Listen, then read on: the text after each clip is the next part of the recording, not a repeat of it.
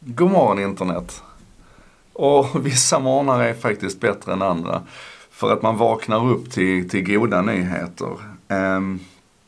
Min uppfattning är att internet gör störst skillnad för de som behöver det mest. Och då är det inte sådana som jag, medelålders vita privilegierade män.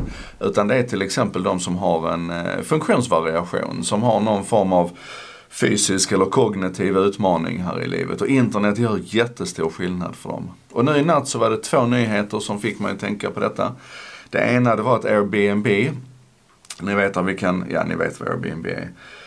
Där finns det ju filter så att man kan hitta boende med wifi och pool och balkong och dubbelsängar och allt vad det nu är för någonting. Men nu har man lagt till 21 nya filter som handlar om tillgänglighet. Alltså hur finns det trösklar i den här lägenheten? Hur rullstolsvänlig är duschen? Är det uppmärkt så att man kan hitta dit även om man ser dåligt? Och jag tycker det här är en sån bra grej, för det är så enkelt när man väl tänker. Och det betyder ju också att man nu kommer att arbeta tillsammans med världarna här och se till att de verkligen fyller i de här 21 parametrarna och gör det på ett bra sätt. Och det här kommer ju vara ett jättelyft för den som har en funktionsvariation. Och sen läser jag nästa nyhet som handlar om hur Google har lagt till en funktion i Google Maps som också handlar om tillgänglighet. Och då har man alltså haft miljontals frivilliga ute. Ni vet, i Google Maps så kan man bli det som kallas för local guide. Så då får man lov att göra lite grann mer med karttjänsten. Man kan fylla på med mer information. Man har lite högre trovärdighet på de edits man gör. Jag är en sån local guide i Helsingborg bland annat. Men då har man alltså aktiverat det här nätverket av lokala guider. Och skickat ut dem i tunnelbanestationerna för att avgöra hur tillgängliga de är. Så de har mappat 12 miljoner platser nu i Google Maps. Så än så länge är det de stora städerna. Det är London, New York, Tokyo, Mexico City, Boston och Sydney. Men ändå, vilken skön grej att liksom så trumma upp de här massorna av lokala guider och så skicka ut dem, och så utifrån då fasta parametrar så ska de fylla i om den här tunnelbanenedgången är rullstolsvänlig, hur det funkar med hissar och sådär. Och man hade 200 fysiska meetups som Google stod som värd för, där man fick ut folk på gatorna och göra det här. Och jag tycker det här är så fint. En tidigare nyhet, för nu har vi pratat Airbnb och Google, en tidigare nyhet är hur Facebook jobbar för till exempel synskadade ska kunna ta del av nyhetsflödet på Facebook.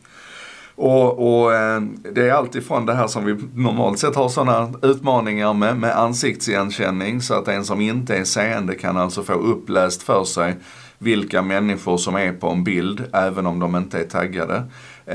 Och då, den spänningen kommer ni ihåg mellan integritet och vem vi egentligen så behöver serva. Är min integritet viktigare än att en av mina blinda vänner kan ta del av bilderna som jag är på? Ja, det där behöver vi skruva på. Helt klart är i alla fall, och det som gör mig glad och uppmuntrad här nu, det är att vi har ett ekosystem idag med människor och fötter ute på gatorna som kan hjälpa till, som i Google-exemplet. Vi har företag som i det här fallet både då Airbnb, Google, Facebook, Apple jobbar jättemycket med det här, som är beredda att steppa upp. Och jag tror verkligen inte att man gör det bara för att man har en hårdare amerikansk lagstiftning. Men framförallt, vi har de tekniska plattformarna för att göra detta idag.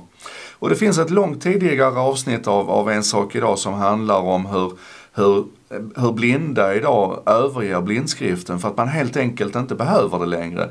Och hur tekniken har gett dem möjligheter att leva ett fullt liv. Där de kan lyssna på texter lika snabbt som jag kan läsa den. De kan diktera texter lika snabbt som jag kan skriva dem, och snabbare. Och hur det här liksom på något vis ställer hela den här idén om funktionsvariationer, eller som det tidigare hette, handikapp, på ända. Och det är tekniken som gör det. Så idag tycker jag vi ska ägna tekniken en tacksamhetens tanke och börja fundera på, vad kan jag göra? Det enklaste är kanske att se till att bli en sån här local guide, så att när Google rullar ut den här accessibility-kartfunktionen i din hemstad, så är du redo att gå ut och mappa och hjälpa våra vänner med funktionsvariationer och hitta runt i stan. Visst är det bra? Det här var En sak idag. Den producerades av mig, Joakim Jardenberg, som håller på att tappa rösten igen. Jag pratar för mycket. Producerades av mig, Joakim Jardenberg, tillsammans med Bredband2. Internetoperatören som gärna lyssnar när andra snackar och som hjälper till att sprida det här budskapet så att fler kan vara med och snacka och till exempel lära sig om tillgänglighet.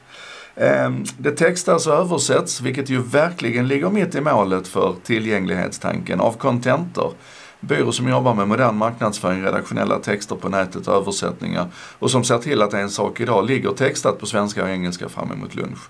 Härligt samarbete, eller hur? Tusen tack för att ni hänger på och diskuterar. Du får gärna ge dina bästa tillgänglighetstips i kommentarstråden och så ses vi imorgon igen. Nej, det gör vi inte för det är fredag idag. Vi ses på måndag.